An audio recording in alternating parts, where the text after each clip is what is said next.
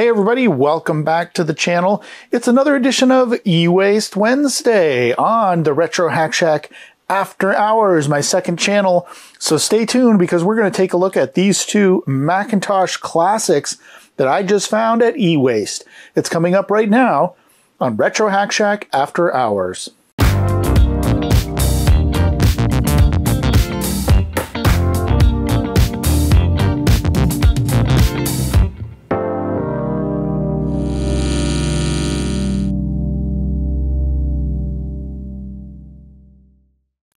Well, like I said, this is another edition of eWaste Wednesday. That's about where the logo goes, right in there somewhere. And yeah, this is where I go to eWaste on Wednesdays. You might not be watching this on Wednesday, but it's Wednesday for me. I go to eWaste, and my eWaste place is very generous. Find lots of great stuff there, as you know, if you've been watching my channel. If you haven't been, by the way, and you like to see treasures like this discovered, please subscribe to not only this channel, but my main channel. And I would really appreciate it, especially this channel, as this channel is new and is still going. And I've moved all of my eWaste Wednesday content over to here because it tends to be less scripted, and, you know, I might not edit it quite as carefully as some other things, but still really interesting content like these two Macintosh Classics that we're going to break into today and see if they're still running.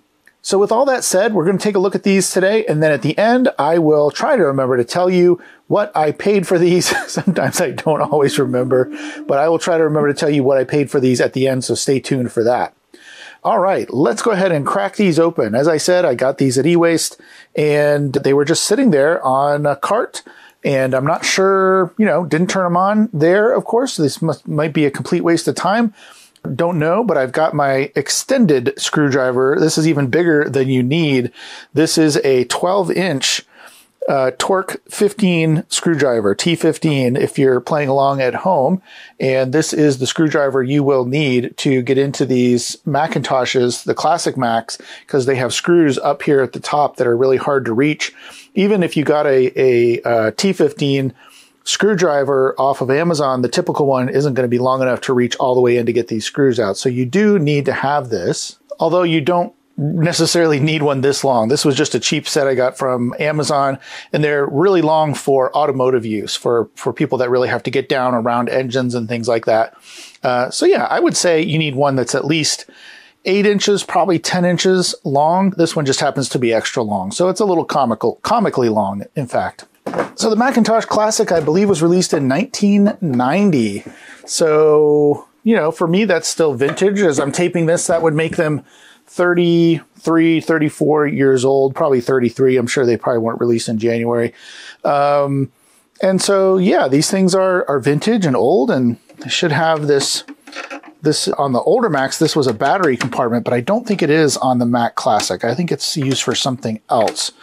We'll find out in a minute if I can get in there. And I'm just noticing, especially this one's already open. The back is definitely attached. I'm wondering if maybe this is a case of they didn't know that there were screws up in here. Sorry for my head getting in the way. No, I don't see any screws in here. It can be hard to tell, but there's no screws on this one. Yeah, there's no screws on this one either. I'm wondering if whoever dropped these off maybe opened these up and took the hard drives out. The last time that happened on my channels, whoever got in there totally screwed up everything on the inside. They didn't just take the hard drive out. They didn't know how to take the hard drive out or how to open up the Macs.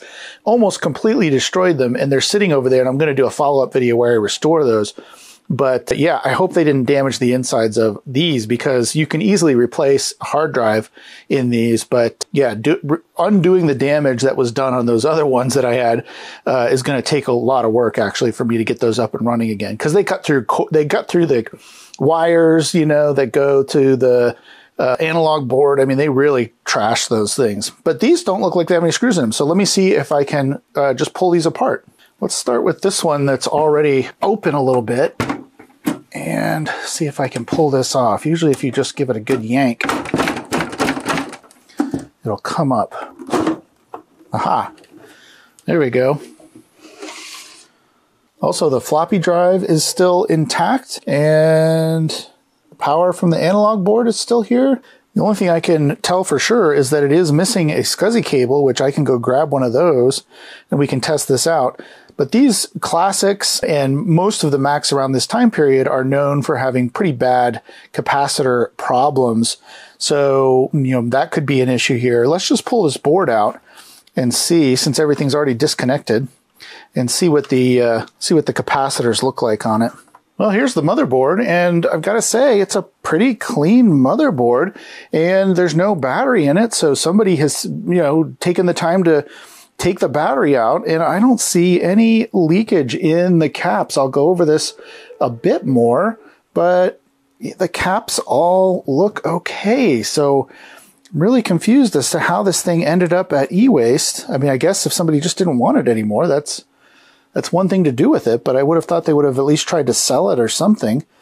But yeah, let's hook this thing up and see if it boots up. Maybe it's a perfectly working Macintosh. Okay, well, I've hooked everything back up, but I found a SCSI cable for this thing. I'm really curious to see if this thing's just going to work. Now, I should have mentioned as I was taking this apart that since this is a CRT, you really should be careful. If you watch this channel, you know that I give these warnings because it's very easy to electrocute yourself, give yourself a really nasty shock with these CRTs that sometimes hold charges. Things are exposed. Mains voltages are also somewhat exposed inside this chassis. So if you don't know what you're doing electrically, then it's probably best just to leave this alone until you get some experience. The best way to do that is to ask a friend or go to your local makerspace or something like that, people that know how to deal with these things, and ask them for some help. And pretty soon you'll be able to take precautions like a champion. So I'm going to go ahead and plug this in now, and we'll see what in the world is going on with this Mac. Here we go. Power's on, no high voltage. Let me make sure this cable is actually plugged in. No, I'm getting nothing on this thing. What's going on here? Yeah, no power whatsoever, no high voltage. I thought I was hearing the fan, but I'm hearing my 3D printer that's printing in the background over there. If you're hearing that in the background and it's annoying, I apologize. I don't think you can hear it though too much through this mic. But yeah, there's nothing. So now we need to do a little bit of digging here to see what's going on. All right, so let me just carefully check the main fuse here, just to make sure it's not blown. Nope. That fuse is fine. So there must be something else going on. I will say that overall, everything in here is very, very clean. I think I'm going to have to take the analog board off and have a quick look at it. Well, I went over the whole analog board and I really didn't see anything wrong. No caps were leaking, nothing was out of place, nothing was burnt, the fuse wasn't blown. I've put on the protective shield here on this side just temporarily with a couple of the things here so that I'm not going to shock myself by accident. I don't know, could it have just been a bad connection, or I'm not exactly sure what's going on. Everything's tight, everything's plugged in. It's really weird. Let's try it again. I'm going to turn it on again. No high voltage. I did notice that the speaker wasn't plugged in, so I hooked up some external speakers, hoping to maybe hear a gong, but there's nothing. Nothing doing. So I guess that's why they brought this in, was it's really just not working. Yeah, the hard drive's not spinning up. I'm not seeing any voltage here at all.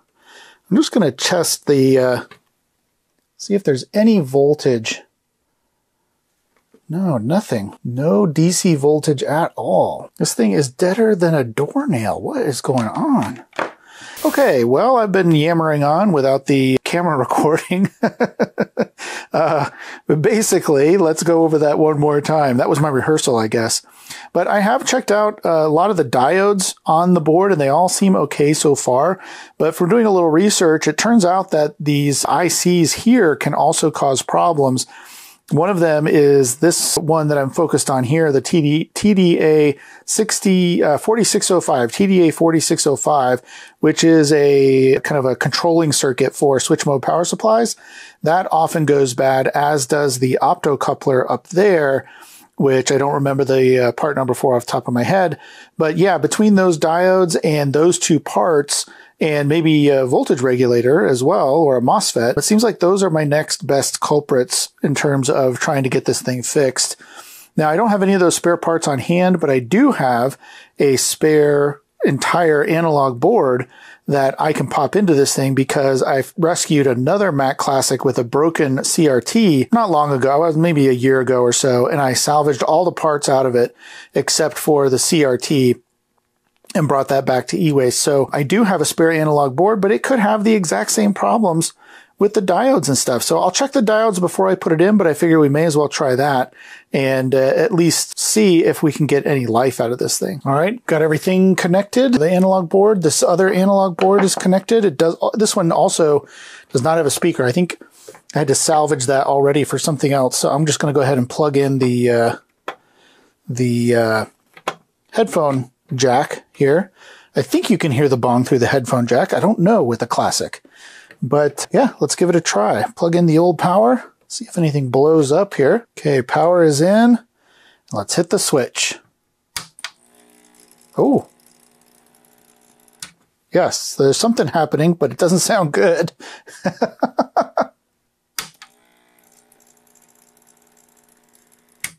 So it sounds like this analog board is also having trouble. It's kind of trying to start up, but it's jittery.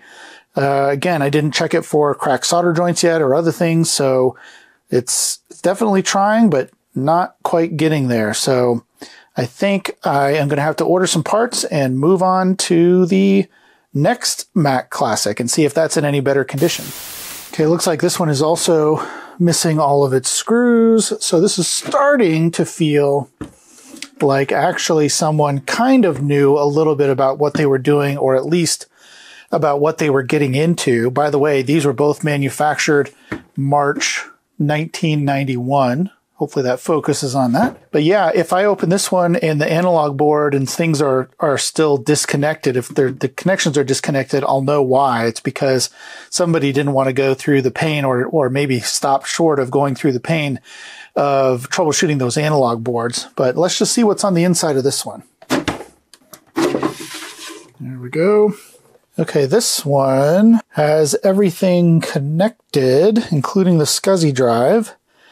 And it also looks very good. Not seeing anything disconnected or problems with it. So, but there's got to be something, right? Now we know that other one was bad or has a bad analog board. I bet this one does too.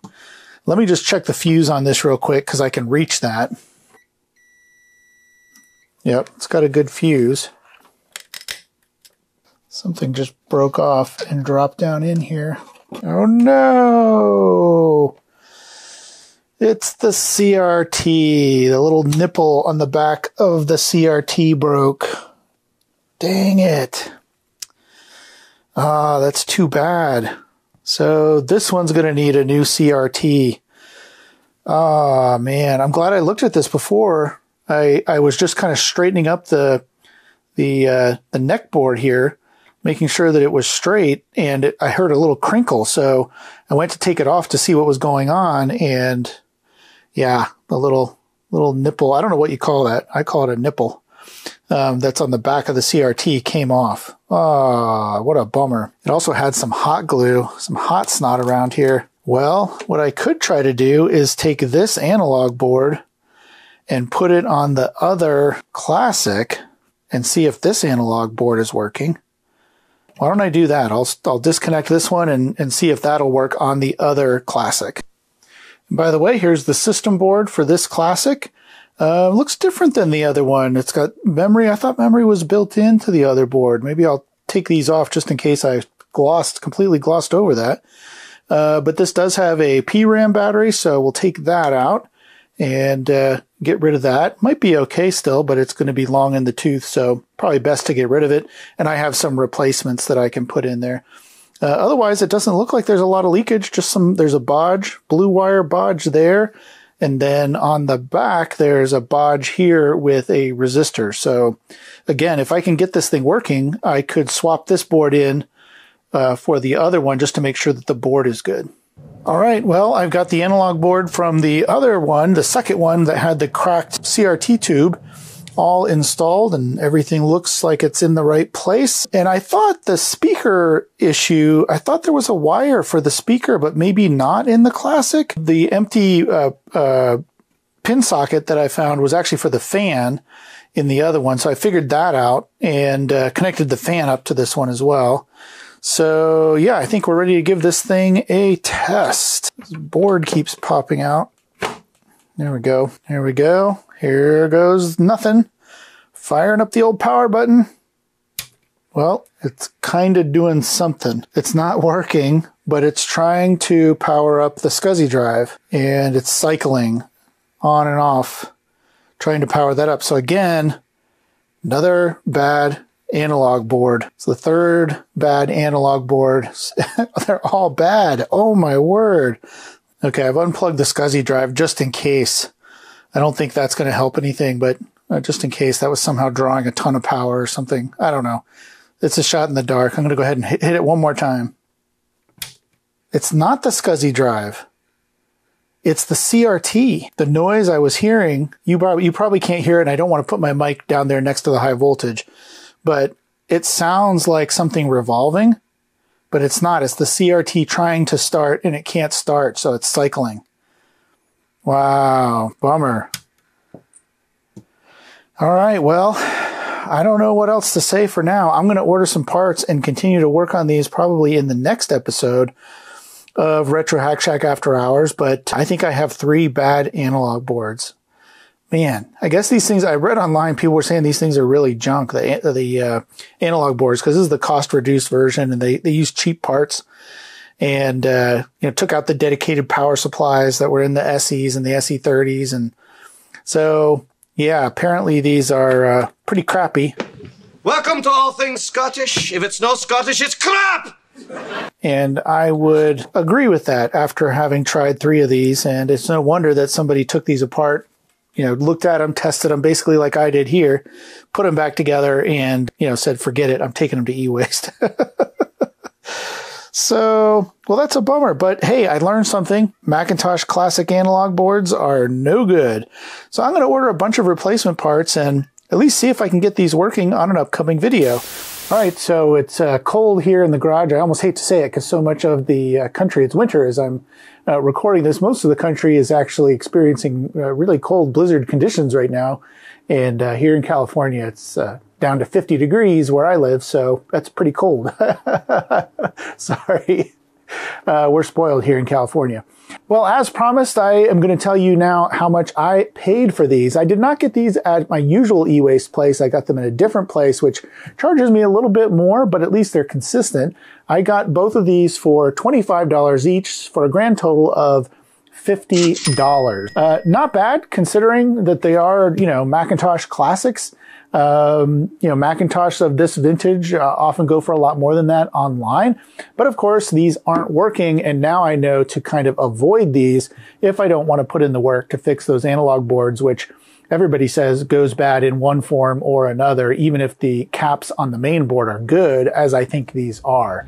So yeah, 50 bucks, not too bad, not too shabby, but it is going to require putting in some work to get these things actually working once my parts arrive. So until then, if you want to watch more content about Macintosh, I will link to a video and you can go watch that, and I'll see you over there in the next one. Thanks for watching, everybody. Bye. End of line.